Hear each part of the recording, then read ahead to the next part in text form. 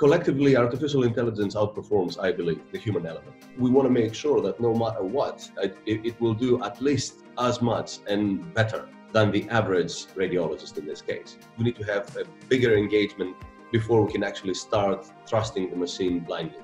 Why do you feel that there is a gap right now? Where is that gap? Is the gap in the performance of the technology, or is the gap in the fact that the technology... You cannot really say where the mistakes are being done.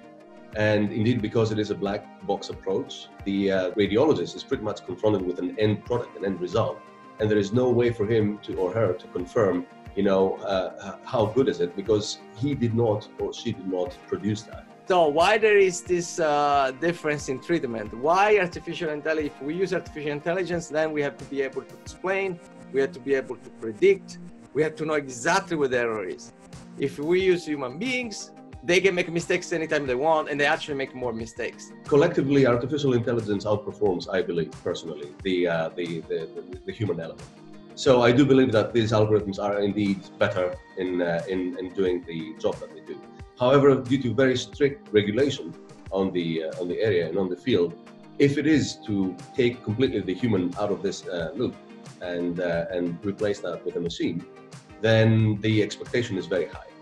Because we want to make sure that no matter what, it will do at least as much and better than the average radiologist in this case. I see. So don't you think there is an element of human psychology here and kind of a phobia against the machine?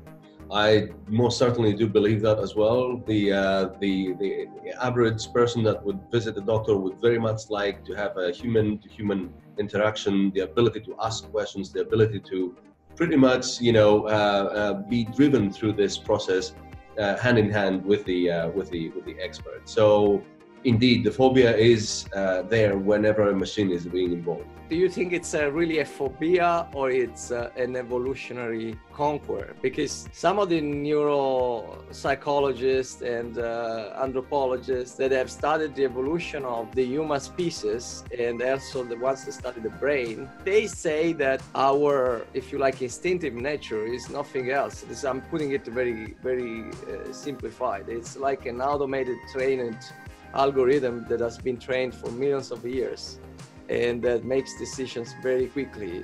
Can it be that it kinds of sense or has picked data that indicates that there is something wrong in that?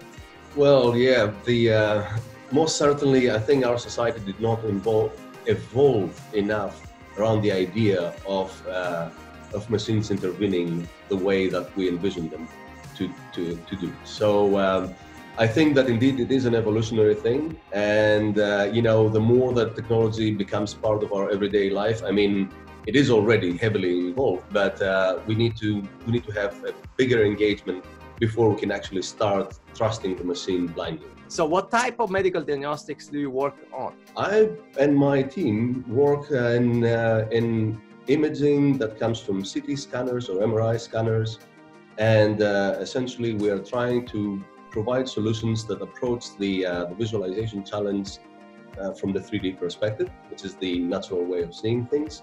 So we bypass the phase where things are done on an actual photograph. We are doing things in a volumetric space.